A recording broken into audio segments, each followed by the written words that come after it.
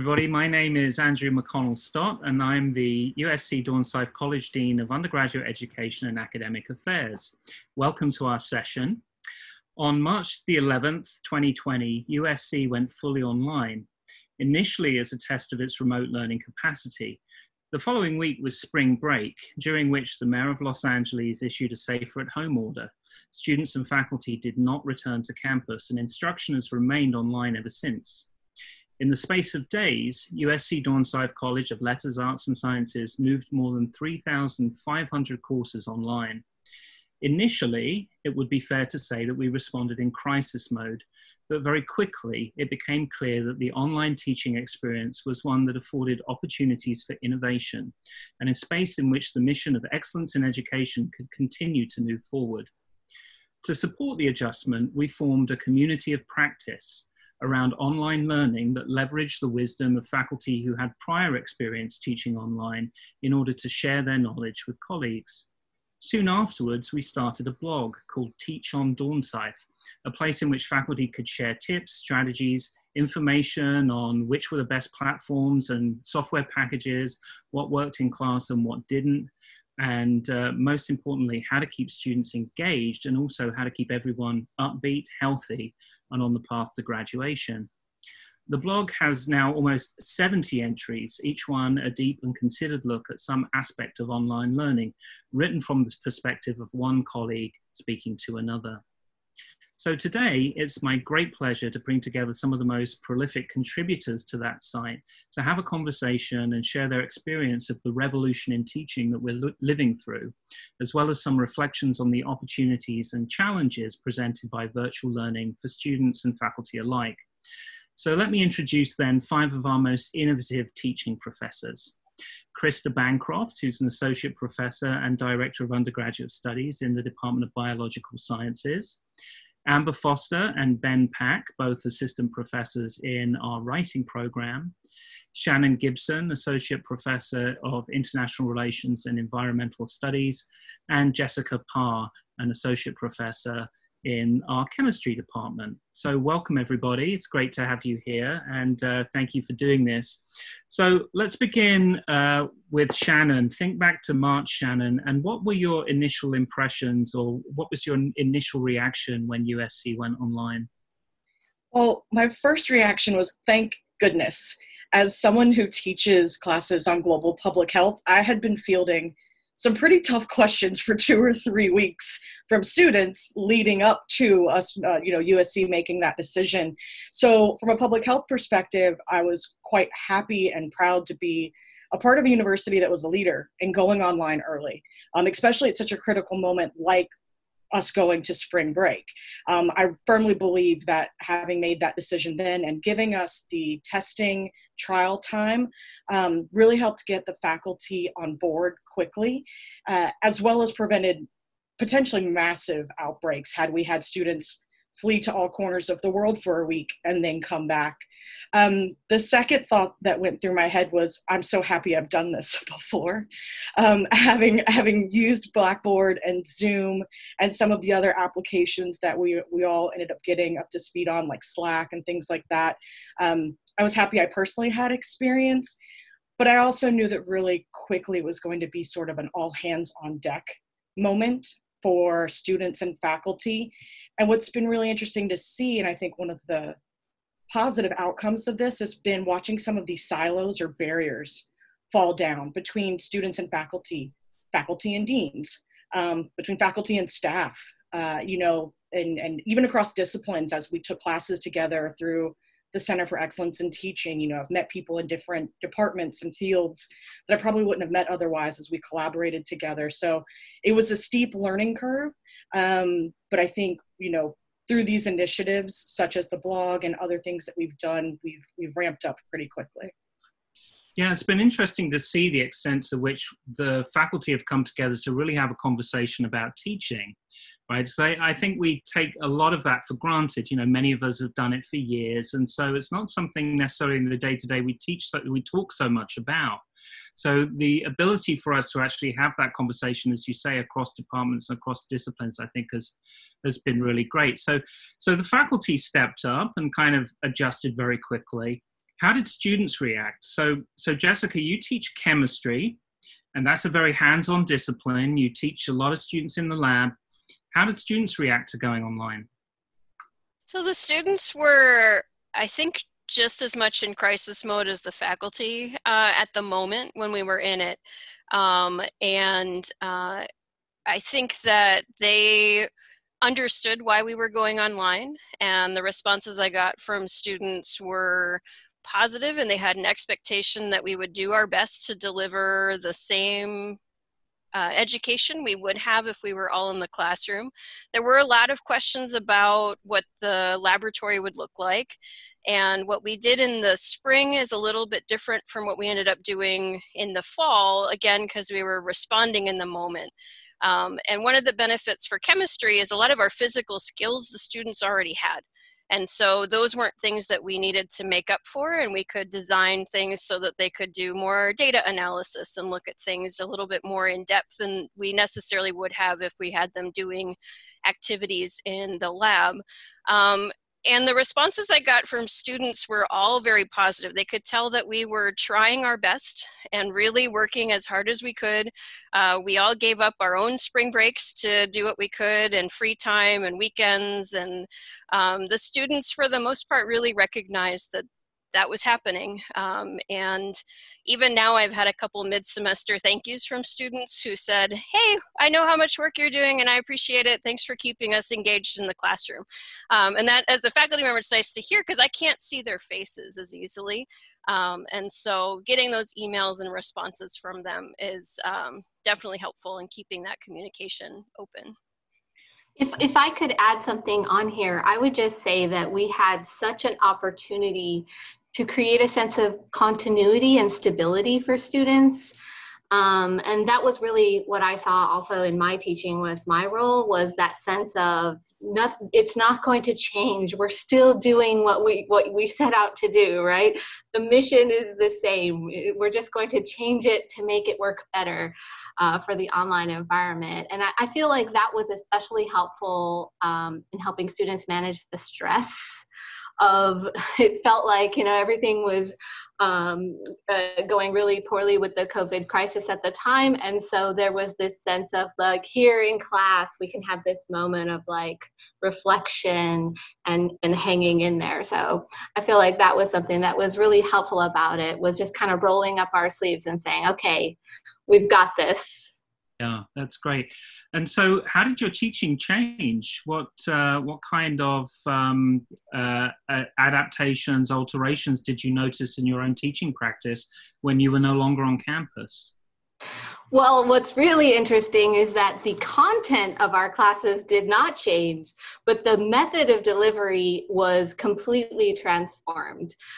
Things that work well in face-to-face environments don't work so well on Zoom when the attention span is a little shorter, when there are digital distractions abounding. And so you have to really redesign a course to work well in an online environment. And I think a lot of us had that background in online instruction. So we had that like distinct advantage of saying, okay, I'm going to use all the tools at my disposal. There's all of these digital tools out there designed to be effective online teachers, and we just need to take advantage of them. So really it was about changing the way we teach so that the online space can be really dynamic and fun for students. Whereas if you were in person, those things may not work the same or may not work in the same way. And how about you, Ben? You're also a writing instructor. How did you feel that your teaching changed? I mean, one of the things that I really enjoy about online teaching is that most students are actually working from home. And so they're actually writing and taking class in the environment where they normally write and do work. I love being in a classroom. I love that energy in a class, but none of us go to a classroom to actually write and work. And so I've actually thought a lot about using the physical space that students are in to think about sort of how they can build practices actually in the environments that they're in. So today we actually just did one of my favorite lessons, which is talking about informal invention, which is basically like all those weird, funny things that you do to come up with ideas from, you know, doing push-ups, or like I used to lay out M&Ms like on my computer and I'd eat one like every time I finished a sentence. And so students were able to like go in their homes, right, like and find those things and test out different practices, and then actually come back, right, and do some writing, and then see, right, like how they can modify the environment that they're in to actually begin making that work for their writing process. And I've really tried to find sort of different unique ways that we can get students not just engaging in the online tools, but also just engaging in the physical environment that they're in, and using, again, that environment to help really improve their learning. Yeah, great. Krista, you had a lot of teaching experience online from other programs that you've taught in the past. What was new this time round, and what was constant? What remained the same? So the online class that I taught or have taught for many years was designed to be online. And so it had this library of asynchronous lecture content that students were meant to watch on their own time. And then when we met together as a group, it was for synchronous discussion. So it was designed in that way. But even so, those were 2-hour discussions, which is a long time. And so even in something like that, where it's a quote discussion, you have to break it up so that students don't get sort of stagnated and staring at the screen. And I try and break those up into 15 and 20-minute activities, and they go to breakout rooms and do a project and come back and report on it, letting everyone have their chance to talk, breaks it up, wakes them up. So all those things I think are true. And what's interesting, I have a class today, which is a lab, and it's freshmen, and we are doing genetic analysis together, analyzing a bacteriophage genome, and it's a 3-hour lab. And realistically, are they really going to sit in Zoom for 3 hours? And so I'm letting them be more autonomous with their time. We meet all together, and then I will send them to breakout rooms to do work together if they like. Or I tell them, listen, if you are over it today and you want to meet together as a group over Slack during the week, if you want to talk that way, then that's okay, and I think they appreciate having some autonomy as opposed to a strict class schedule that we're forcing them into. And so that's something that is unique about being online, and giving them a little more freedom. It's interesting, isn't it? And yeah. I know that some of us also have kids in schools as well. You realize when you're in an environment like this, how much education is actually warehousing of various different kinds, right? Of moving people around from one room to another for these sort of slots of time that are very conventional. But actually online has kind of opened up the way in which we sort of have a bit more agency over how we use time in order to learn, right? And it allows you to be a bit more organic about how and when you pick things up and do discrete tasks. So, exactly. Like you were saying, it becomes more outcome based, right? It's not so bound by the calendar, the schedule, the clock. It's more, as long as you are completing these tasks and producing this work, meaningful assignments that I've set you, rather than just busy work or coloring in, right? You're going to get the same kind of output. So you're going to learn, but you're going to do it in a different rhythm than the one we have on campus. Right, and go ahead. I was just going to say that this is like classic adaptive learning. This is the learning that adapts to the pace of the student. And so it actually makes learning way more student-centered, because the student can learn at their pace. And that often will address some of the inequities we see in higher education, right? This idea that everyone has to learn at the same speed. So by having some activities shift offline or onto what we call asynchronous learning, right? You have this real opportunity to reach out to students who might learn at a slightly slower pace due to a learning disability. And it gives them this opportunity to do things at their own speed, which I think is also something worth mentioning. Yeah, or even if they're just night owls or people who like to work harder in the morning and then take the afternoon, for themselves or something like that. Chrissy, you mentioned that your lab was 3 hours. Now that's really long, okay, and that's long for anybody. How have all of you managed keeping students engaged? Because we hear a lot about Zoom fatigue. We all experience it ourselves from the meetings and the teaching that we're doing. Our students definitely are reporting back. How are you handling that, and how have you factored that into to the way that you're teaching? So who'd like to have a go at that one? Shannon. Yeah, I had this this task to deal with over summer because I taught a course that was taught Monday, Wednesday, Friday for 2 hours and 50 minutes at a time because it was a very shortened schedule.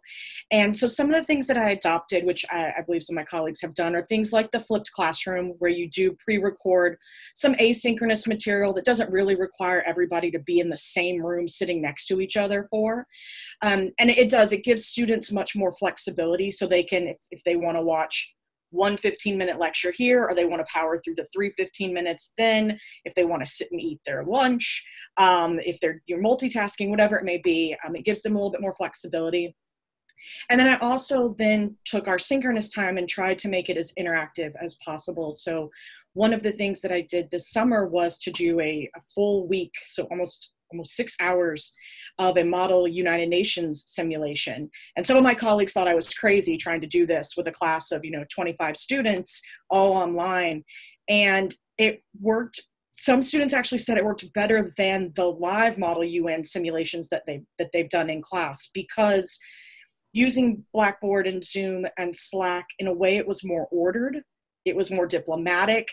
And it made me flash back to some of the times that I've run them in class. And I then remembered myself running from like whiteboard to whiteboard to write things down. And I'm like frantically getting my TA to go figure out that student's name so we can write down their wonderful contribution. But with these these different applications and tools, it actually made it run quite a bit better. And the other thing was that by setting it around COVID-19, because it was a public health course, students were so engaged. They were ready to get involved in the material. They were assigned to work as countries that were renegotiating the international health regulations in light of COVID-19. And some of the responses I got from them were really interesting, that by actually addressing these issues, it helped them to maybe remove some of the emotion and fear that comes with talking about what we're all going through. So they could look at the politics, the economics, the facts, not what's on social media or elsewhere. And, I think that taking that time to be really, to really think through when and how you use that synchronous time so that it's incredibly meaningful to them, really helps them manage, again, all the extra stressors that they have as well. That's great. And similarly, when we're on campus, our assessments tend to revolve around things like midterm examinations and blue book exams and proctored assessments of various different kinds. Now, we've heard a lot about some of the challenges of delivering traditional exams online, and I think especially in the natural sciences, because I'm an English professor and, we write an essay. You can do that from home. You can do that in the library. You can do that many places. Jessica, how have assignments changed in chemistry, and what kind of innovation have you seen there, given that people can sit at home and potentially Google answers, one imagines? So how have you redesigned things? So one thing some of us have done, particularly in the freshman classes, is rather than having these big hour-long exams, we're actually having several smaller quizzes throughout, so that we're still getting the assessments and the check-ins, but these are still timed, but it's lower stakes, so it actually relieves some of the stress on the students when they see a 15-point quiz that they have to finish in half an hour versus a 100-point exam they'd have to finish in an hour. It just seems so much more reasonable. Or, if I screw up this week, I've got another one next week, it will be okay. So that helped kind of manage the stress of the students, but it also means that we can take advantage of things like pools of questions. I'm starting to put those together in Blackboard, which physically it's really hard to give students kind of their own exam, but if I put together 3 questions similarly for question number 1, but then it randomizes in Blackboard who gets it, and then it randomizes the order they get it in. Students get almost a unique quiz even with 150 students. So that's been helpful. I have started taking names off of things. So if I want them to use an acid, I don't tell them what acid it is. I just give them the relevant information. So it's harder to Google the answer for that. Are some ways that we've been trying to minimize that. But it's also a time to recognize that so much of that information is available so easily now. So what is it that we want to assess and what is it that we want to teach? So that's been a lot of what I'm reflecting on. And so I'm shifting focus to also what I'm calling data analysis assignments. And so I give them actual data and I give them a little bit more time, usually about 4 days that they have to work on it. It shouldn't take them more than an hour if they actually sit down and do it in one sitting, but I just want to make sure I give them space to complete it when they can.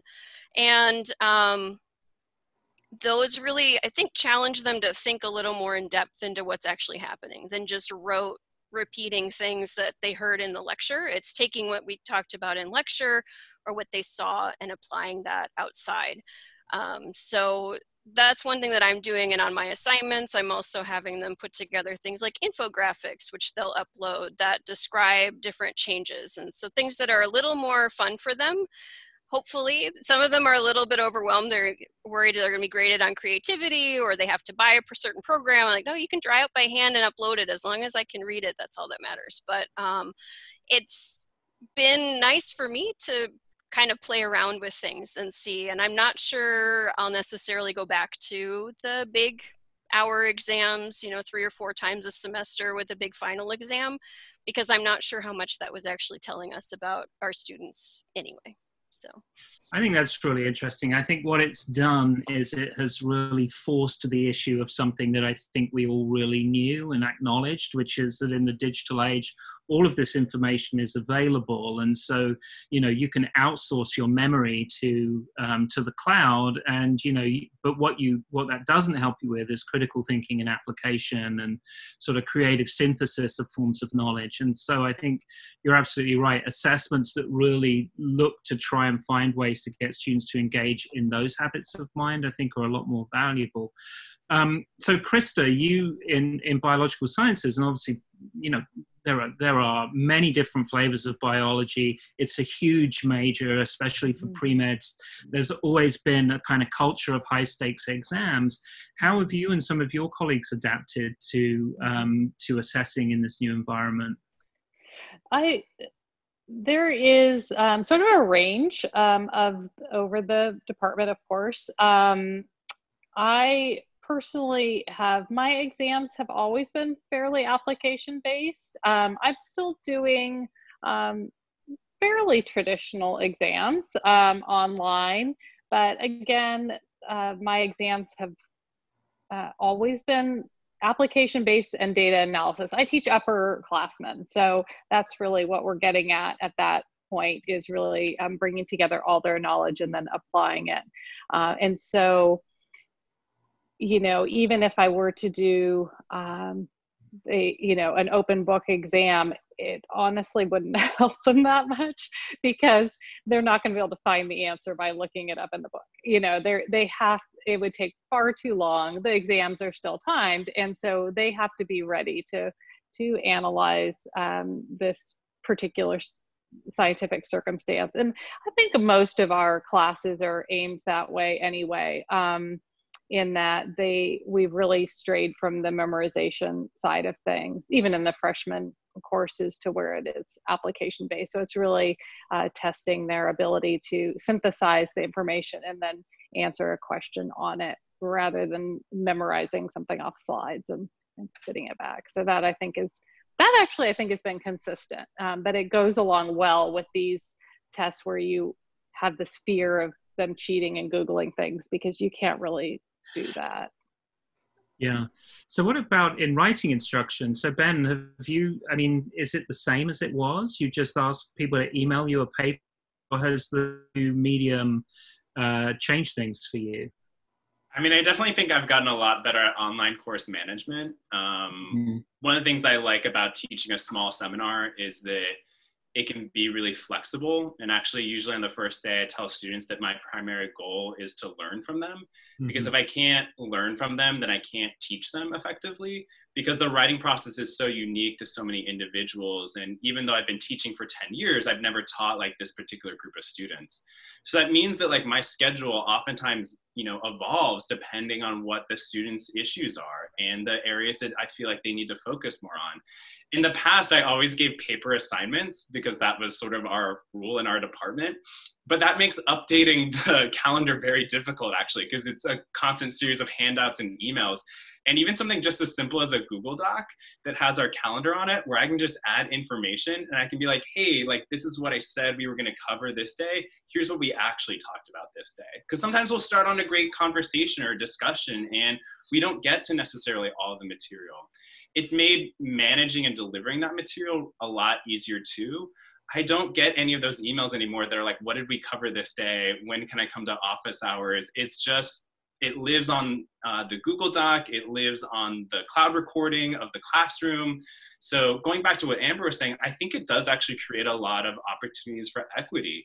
When students are sick or they have something come up in terms of a family emergency, mental health crisis, or they just have jobs that they have to hold on to. I had a student over the summer, just, you know, he had a job that he needed to pay rent. And sometimes they were going to call him in during our class. That would have been a huge problem, I think, in a physical room, but definitely like the online course management makes sort of like all of those other things a lot easier. And then everything else, the writing is still very much the same. I think I've upped my PowerPoint game a lot. My PowerPoints used to be like pretty text heavy, and now they're almost all images to keep sort of people's attention. But other than that, you know, many of the activities we do in class, we're still doing, we just do them online now. I like to do a little bit of what like Shannon was talking about in terms of having that flipped classroom model where a lot of the nuts and bolts of teaching writing becomes like asynchronous, an offline thing that students can do at their own pace. And so I often tell my students that our Zoom sessions are a writing lab. And so what we do in the writing lab is we are talking about important issues. We're working together, we're writing together, we're collaborating. So it really makes the classroom time a lot more dynamic and a lot more fun, because here you've learned something before class today. So now let's put it into practice. Let's do it now. And I think that really, really helps to keep the Zoom sessions feeling fresh, feeling fun, in a way that I couldn't have done necessarily in face-to-face instruction, because you usually have some content that you need to deliver, some important thing you need to teach, which now you can do on the website. So I feel like that has actually enriched the way that I'm teaching, and I may even use some of these videos and materials I've created when I go back to face-to-face instruction. I think in terms of culture, like in terms of campus culture, I think it also really helps to have these dynamic classrooms, because when students are all here together, like most of their interactions are not in a classroom. They're in their dorm or in the dining hall. But now most of our students' interactions with other students are actually in class, right? And so I think that that can create a dynamism in terms of small groups and in terms of partner work, where students are really invested not just in learning, but also in the campus culture, right? And getting to work with other people and building those strong relationships, which I think are also really crucial to people's career development and also just sense of self and sort of what they want to learn more about. Yeah, it is really interesting the extent to which there have been a lot of kind of student-generated opportunities for conversation and interaction, because it's very clear that students, you know, really miss and pine for that interaction that they get on the physical campus. But they're doing a lot of things, you know, they're setting up you know, text messaging threads, you know, they're meeting on different servers and these different platforms to converse. And you're right, it really is putting them in the position of having to make these opportunities to converse. And a lot of them are happening outside of kind of professor constructed spaces, right? Because the students feel more comfortable when they do it themselves. So it is really kind of interesting in the way that it has definitely encouraged that kind of autonomy, which is part of the maturation that we expect to take place on campus, right? These students are not going to find themselves behind in that. They're going to find that they've actually developed some new skills that perhaps they weren't anticipating, which I think is really interesting. I think when we reflect back, we'll be able to understand that with a bit more clarity. But that leads me on to my next question, and I was going to ask this of Shannon. So what new skills and aspects of learning have you found have been really emphasized by the online environment that perhaps are not so foregrounded when we're on campus? I think one of the things that has become very apparent is the need for students to guide their own education, to do that autonomous work, because now I'm not in front of a class, I'm not in front of them 2 to 3 times to say, hey, don't forget your quiz is next week, or check your syllabus for your readings. Some of those verbal cues that we often give to help students who maybe don't keep their syllabus with them all the time or bring their books with them to class. So I think that there has been there's a little bit more responsibility put on them to take ownership in their own education. I think also speaking to some things that Jessica and others referred to, that with the shift of assignments going from things like memorization, recall, that we've really got more of a focus on sort of higher order learning and really testing those higher cognitive skills. So we're looking at synthesis, analysis, critical thinking, opinion writing, persuasive writing, those sorts of tasks, as part of one kind of a knee-jerk reaction to wanting to maintain our academic rigor and avoid cheating, but also a recognition of things that we've been discussing for years about the fact that that's what college should be about to begin with, right? That this isn't middle and high school, that we should be testing things that have to do with their own problem-solving skills, not their Googling skills. And then I think a final thing that I've seen that we've seen a lot of focus on is just the building of resilience. For students to be able to cope not only with their educational challenges, but what happens when real life interferes with their education. I was talking with some students about this the other day, that people have issues with their jobs, dependent care, their families, their living situations, but we still have to keep sort of soldiering on. So then what are the coping mechanisms and skills that they can adopt to deal with getting through their degree, that they can also be applied to their own life and other challenges that they'll confront once they leave USC. So I think we're at a place where we're really training students to become better prepared outside of the university. Shannon, I sometimes joke with my students that I'm teaching them not just writing, but also time management. Yeah. One of the things that's interesting to me in my position of as Dean of Undergraduate Education is that every year we prepare an emergency plan, right? And that emergency plan sort of sits in a drawer and we hope we never use it. And, it includes extensive steps on how to move the instruction online. But of course, the emergency we plan for, being Southern California, is an earthquake, right? And we, in our emergency plan, we make a commitment that all instruction will resume online within 10 days of a major earthquake incident. Now, we managed to do it in 3 days, which I think is pretty impressive, and nobody saw this coming whatsoever. But it is true. If you're a Trojan, that could happen, right? We have that plan. It's in the drawer. We could move online at any moment. So, fingers crossed that won't happen, obviously. But but there is this sense that you do have to adapt. You always will have to adapt. You never know what's going to happen, and be prepared is a really important thing. So okay, we've all been doing this for about 6 months or so. You must have seen some great examples in your classes of student work or projects or innovative things that really kind of struck you as cool. So who'd like to share? So Ben, how about you? What have you seen?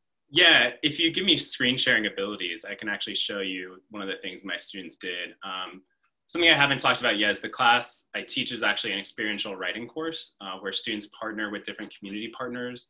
So we work with former prisoners, people experiencing homelessness, as well as local high school students on their writing. And one of the projects that I was really impressed by students last semester was they created this social distance zine. So they got solicited articles from members of the Francisco Holmes Writing Workshop, which is former prisoners. And then they also wrote entries themselves. They even got a solicited one from myself as well, right there. And then they helped the different participants design and collage these different collections together.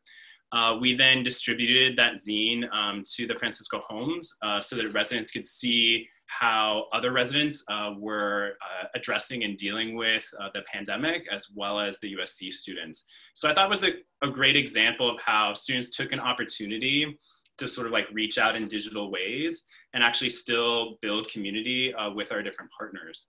I think another really great example of that is the organization Miracle Messages that I work with, which during a normal time, what we do is we help people experiencing homelessness reconnect back to lost loved ones and family members. What happened during the pandemic is that many cities started housing people that were homeless in hotels. But of course, that's a very isolating place. You're not in your usual area. You don't know the people around you. And so that whole organization actually pivoted and created a program called Miracle Friends that provides social support to people living in hotels, where a volunteer will call them on a weekly or bi-weekly basis and just chat with them and find out how they're going, how things are going, and communicate to the social workers about what that person is experiencing. And it's turned into some really amazing friendships. A lot of my students have actually continued to do that from the spring, and they're starting to do that in the fall as well. And it's amazing how students are able to find equity and reciprocity in those relationships. I think one of my favorite stories is just one of my students was learning Spanish, and so her friend speaks Spanish, and so they converse in Spanish over the phone together, and she gets to practice her Spanish, and he gets to have conversations with her, and they get to talk about their lives. He's like probably in his late 70s. She's in her early 20s. It's not the kind of like friendship that you would normally expect. And yet I think it's been really impactful and meaningful to both of them. And again, that's something that wouldn't have happened necessarily without the pandemic and going online. Yeah, that's great. How about anybody else? Share something that surprised you or you found really, really fun or engaging? I'll share. Well, in the spring, I was teaching my GE seminar, which was on William Shakespeare and Christopher Marlowe, two Elizabethan playwrights. And just before the pandemic hit, I'd split them into two acting companies, and they were both going to perform versions of Richard II and Dr. Faustus. So then, you know, it happens. And they'd rehearsed and prepared, and they'd edited scripts and gone through that process. So, you know, we toughed it out. We did the performances. We did them online. They used very inventive Zoom backgrounds. They used costumes and props from their houses. They rehearsed online, performed online, and it was fantastic. It was so fun. There was actually some really good acting, which is kind of amazing because, you know, they were just exactly like I am now, just sort of framed in the square. And everybody just kind of followed through, I think, with a real, and you guys have addressed this already, you know, that real commitment to want to sort of build community in this platform because, you know, the world outside is falling apart, and at least we have USC and we have our classroom and we have our classmates, and, you know, we can push on through. So that was really great. And I was deeply appreciative of those students for the commitment and the ingenuity they demonstrated, but also their maturity, right? Their ability to say, yeah, you know, we've kind of signed up for this. We're in this. We're not going to bail, right? We're going to do it, and we're going to do it well. So I was really touched by that. And of course, you know, I hear about a lot of faculty doing really wonderful things, you know, across the disciplines. you know, one of the things I wanted to ask our scientists was about the labs. I know you talked a little bit about virtual labs. I know that in the physics department, which is much more of a kind of applied physical science, they've actually been mailing kits out, lab kits, to their students so that they can actually perform the experiments, you know, in their home. I mean, Lord help us, let's hope nobody blows the house up. But, you know, this is, you know, really a really interesting way of maintaining that tactility. Now, in chemistry and in biological sciences, you've gone for virtual labs. So tell me a little bit about that and how that's working out for you. And maybe, Jessica, we could start with you. Sure. We started exploring, we went through a lot of things. We looked at sending kits to students. One thing we found was we couldn't get a promise that the international students would be able to get them in time. And so that was one reason why we decided not to go with kits. And also our volume, as we were trying to make our decision, started to become a problem for some of the companies that we were talking to who prepare these kits. And so we decided to go virtual. And so we actually, this also fostered some communication between chemistry and biology, which should have been happening a long time ago since we share so many students. But we have two programs that are being used within chemistry and one we share with biology. So I'll talk about Beyond Labs, which is one that we were pushing for as chemists, and Krista's using Labster a little bit more. But Beyond Labs, one reason why chemistry was drawn to it is it's designed by a chemist out of BYU. And what he did is he was trying to develop a space where students could play safely. And what's great is he's been working on this for 20-something years. He sent graduate students in, their job as TAs in the class was to go in and figure out what are all of these results going to be. So when students combine things together, it's what would actually happen in the lab. They have pictures, they have data, they get to use a little balance and scoop stuff up and put it on. This space that they're provided looks very similar, actually a little bit worse than our space. So when they do come into our labs, they'll be like, oh, this is really nice compared to what we saw in Beyond Labs. It's so clean and neat. Yes, hopefully. So we, if something would explode, it explodes. Or if, you know, there's nothing that, you know, it requires a little more guidance for the students. So there has been a lot of, you know, step-by-step, do this, but then I'll ask them to do kind of a little bit more outside of that. And students seem to have responded well to it. And we can replace some things, right? So we can't get them to physically move things, but we can get them to do some things as an interaction.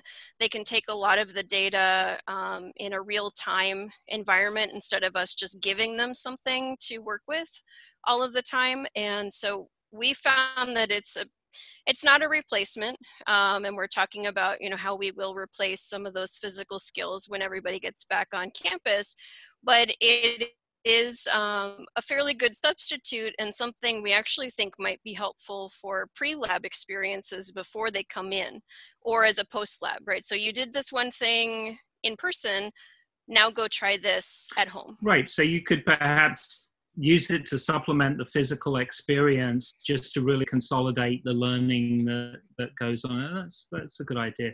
And how about you, Krista? So you use the other package. We did. That's called Labster, and it is a virtual lab that it's sort of a 3D environment that the students are in, and they navigate their way through a virtual lab. What we liked about that, we looked at Beyond Labs with chemistry. Beyond Labs is a little more chemistry oriented. It didn't have as many biology applications, so that's why we chose the other. What we liked about Labster is that it is very student directed in terms of setting up the experiments. So it isn't, when we were online in the spring, we had them watch YouTube videos of labs being done, techniques and things like that. And that was okay in the interim. But in these Labster labs, they actually direct the experiment. So they decide how much to add of what solution. They to set up the controls for the experiment. So it really requires them to design the experiment. And that was important to us in terms of scientific thinking. And that's half of what we teach in lab. I mean, we like them to handle the instruments and learn how to do the techniques, but a lot of it is the thought process behind how you set up and test an experiment. And so the Labster really has that. One thing I like about it, I teach a biotechnology class which has a lab, and we're actually able to have them do labs that we couldn't do at USC simply because they're so complex that you couldn't set those up in an instructional lab. You wouldn't have the reagents, you wouldn't have the equipment in an instructional lab. So they are actually able to do some lab techniques that we couldn't do in person. So that's kind of neat too, and something that potentially we could keep when we go back to in person is do some of the virtual labs that have these equipment that we don't have for students. So marrying the two could be a good option in the future too. Yeah, that's great. And I think it's important to note something that you alluded to that, maybe our alums, parents and friends of Dornsife will want to hear, which is that those students who have not been exposed to the practical hands-on skills yet will get an opportunity to catch up on that, and that we're really training and trying to keeping them engaged in the scientific thinking through the remote medium, and then when we're on, we can learn it too. So that's important. Yeah, and actually we're thinking about that. If potentially we can do something in the spring or whenever, is do sort of crash courses in lab techniques that we really want them, that maybe they missed last semester. We want to expose them to have signups and come in for 3 hours and learn this in sort of an ad hoc way, but to make sure they do catch up. Yeah, that's great. Yeah, we're calling ours boot camps, but same thing. Same, yeah. So we've been very upbeat. We've been talking about all of the, the sort of good things that have been happening, the very positive things that have been happening.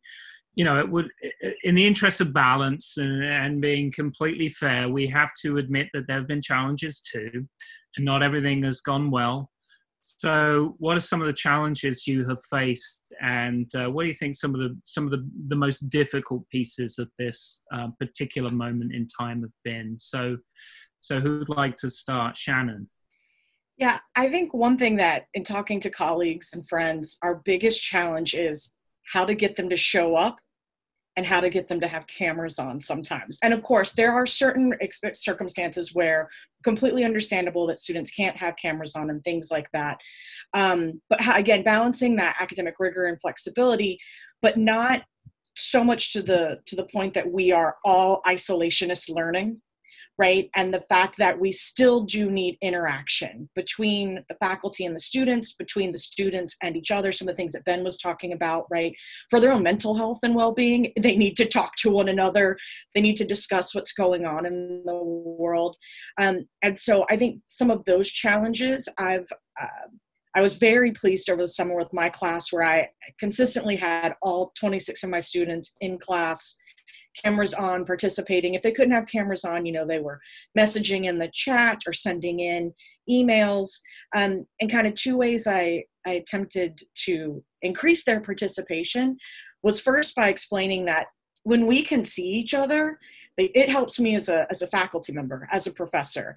If I can see that you look confused or bored, or you're writing so hard it looks like your arm is going to fall off, right? Like, those are cues that we need to be effective instructors, to know if we need to slow down or take time for questions.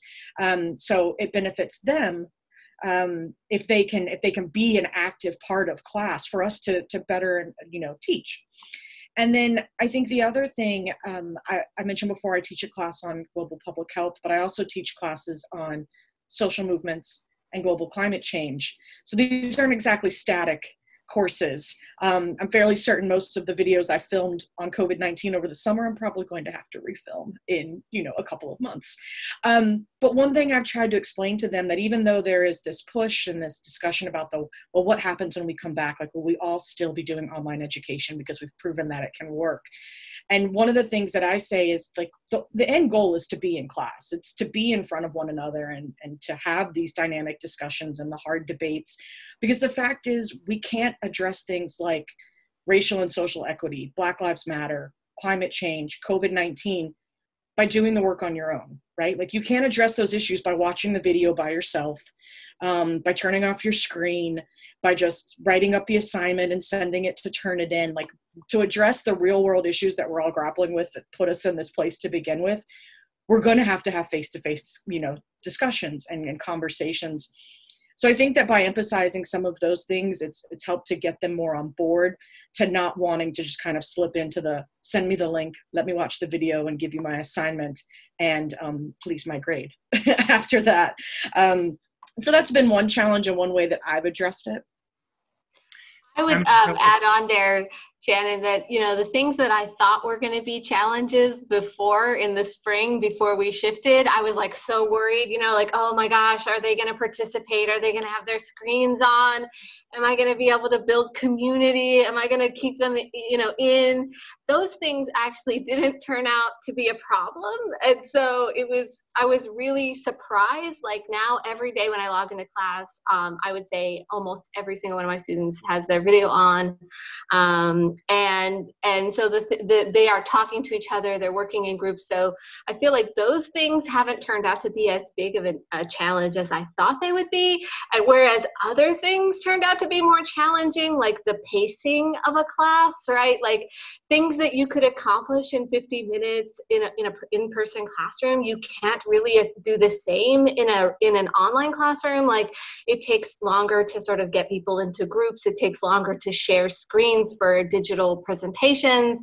And so all of that, I found that was actually the most challenging thing of just on a nuts and bolts level of teaching in the first couple of weeks, was like getting that sense of like flow between activities and making it feel seamless to the student in their experience was a big challenge for me. It's funny, isn't it? Because, you get habituated to standing in front of class and talking and, then asking a question at some random time in the middle of one's monologue. But this really not only makes you focus way more on interactivity, but you're also running the technology. So you're like a sort of TV producer and you're doing a live show. You're always fiddling with something to make sure the setting's right and you've queued up the next thing. So it really does require, this kind of, 360 vision to be able to keep all the pieces running and to, prevent dead air creeping in or these eggy moments where nothing's really happening. So I found that a challenge, because, just hold on, students, wait while granddad fusses around and tries to find the right button to press. There's always a bit of that. So Amber, you wrote a couple of pieces on the blog about sort of work-life balance and stress management and things like that. So what sort of advice are you giving students about how to sort of manage their workload and the stress of this moment? I think one of the first things I do is that I am really open with my students is that I'm going through the same challenges, that I for example, I've had technological problems and I was evacuated because of the Northern California wildfires. And so like I had a failure of work-life balance happening, right? Where life intercedes in my ability to teach. And so I am so empathetic of the things that they are going through in their lives as well. And so I think part of it is establishing, okay, we're all in this together and how can we help each other to get through this successfully? So I really try to make an effort to always check in with every student. And this is obviously, I'm able to do this because I teach small classes, but I check in with them. I make sure they're not just doing okay in the class, but that they're doing okay as a human being, as a person. I try to make sure my students know that I care about them as people and not just as like, did you turn in your assignment kind of thing. And then we've brought up a lot this issue of community building, right? And I think it's really, really helpful to get students talking to each other. I'm teaching freshmen right now. They feel like when they first came in, they were missing out on that college experience of getting to know people. So I really tried to do a lot of like, okay, now check in with a buddy, see how they're doing doing today? Just say hi, you know? And I do a lot of free writing where students get a chance to just check in with themselves, to self-reflect on how they're feeling about the current situation, what would help them to be more successful, what goals do you have for the rest of the semester, those sorts of things. I think taking those pauses to reflect can also be super helpful. And in my classes, I do a lot of group work.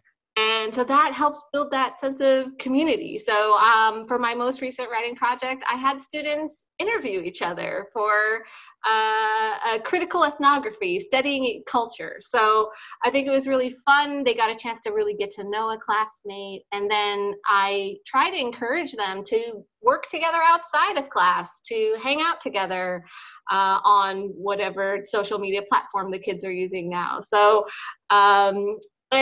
and my last thing I'll say is that it's important that we also connect students with USC resources like Mindful USC, and let them know that there are apps, there are online services that they can go and connect and do mindfulness activities and do stress relief activities, right? That those resources are out there. And sometimes students, when they first come into USC, they don't always know that those resources are there. And so we can, with our Blackboard pages, promote different things that they can do, meditation groups and things that may help them to balance, you know, during this like really stressful time. And it is, I mean, all of the resources of USC that you know, come as a package when you're a member of the community, you know, all of those are still going.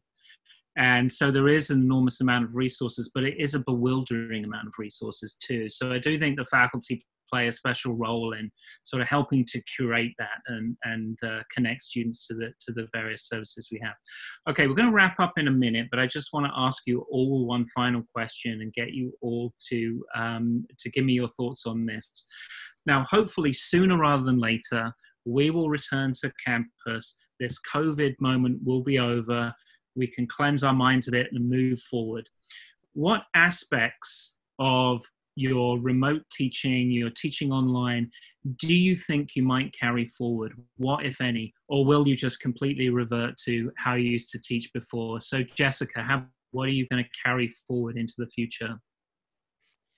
Well, I'm definitely going to reevaluate my assessments and what I'm doing for that and the assignments. However, I had spent over a year and a half preparing a much more engaged, active environment. So I will be reverting to that, where students get to do a lot more hands-on in the lab space, which I spent a lot of Fridays over the summer actually recording the experiments they would have done without any narration. And then I show them live through a YouTube video and tell them what we were doing. So sort of replicating that in person or online as best as I can.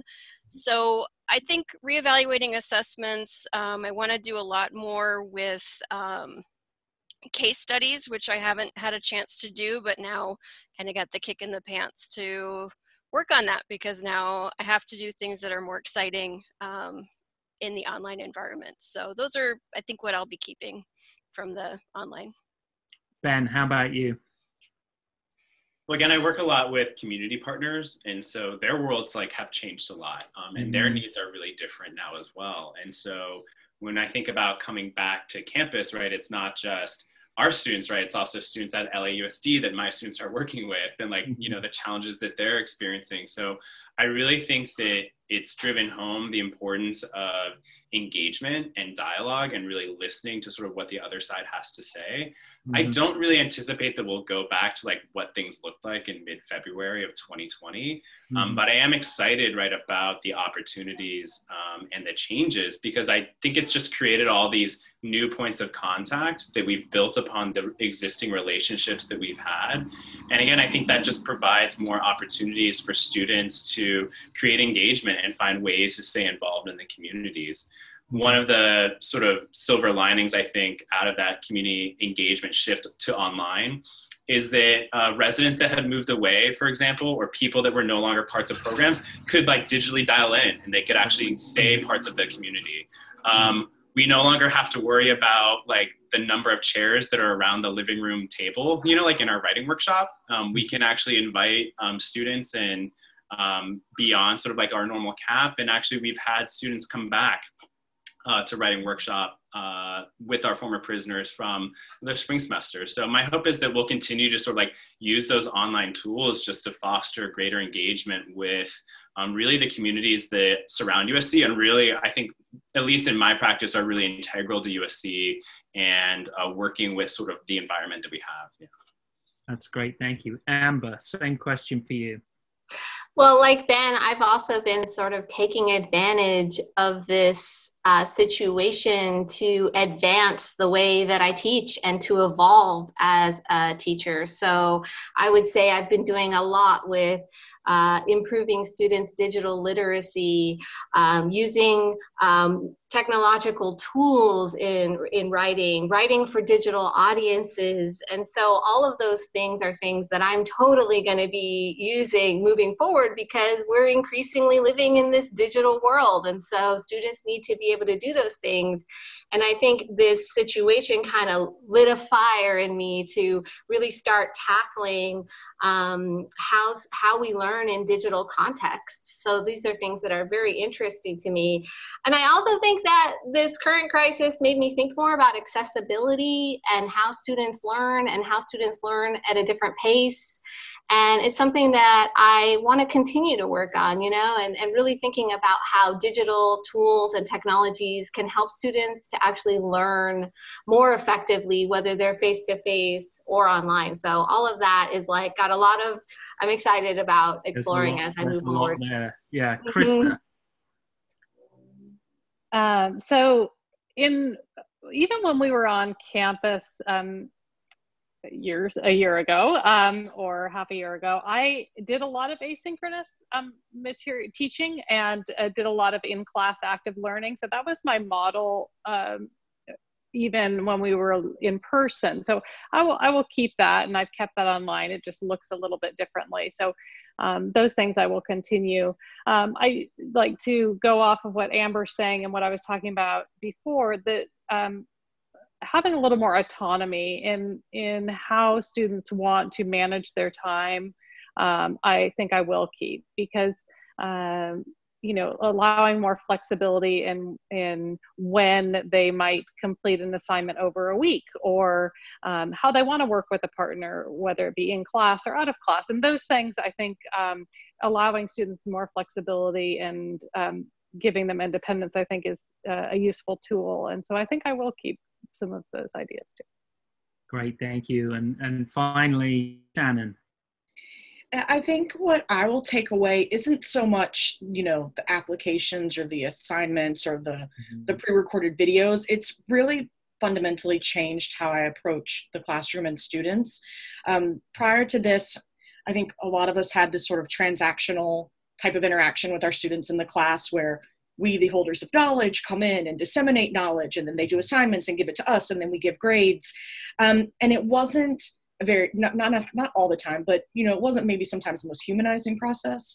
And I think that as we've gotten into, you know, gone through this year together and speaking to some of the things that Amber was talking about, have had to be empathetic to one another and understand that everybody comes from different walks of life with different challenges and different barriers to overcome, that we've really broken down some of those barriers between faculty and students. And so one of the things that I will take away is learning not so much how, or attempting to be just the instructor that's delivering information, but also to think about how I can be more of a support to my students, to think beyond just the grades and the assignments, and is this, you know, is this excuse validated or true, or are they trying to pull one over on me? But thinking about you know, how we support students in the classroom, the future, you know, in their career and getting internships and things like that. And one of the quotes that's kind of stuck with me that I heard, I believe it was an academic senate meeting like a year or two ago, where someone said that, you know, as faculty, we aren't therapists, but we certainly need to be therapeutic. And so I think that has been something that moving forward that I will try to embrace, that we don't have to be this understanding or be flexible or work with individual students as challenges just because we're in a pandemic, that should be our constant.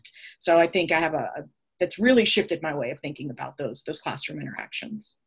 And a renewed appreciation for that, which is great. Well, that was wonderful. I mean, in this period of quarantine and lockdown, the lease has run out of my car and I've broken my glasses. So I'm looking forward to a cool new ride and some new frames, a new look.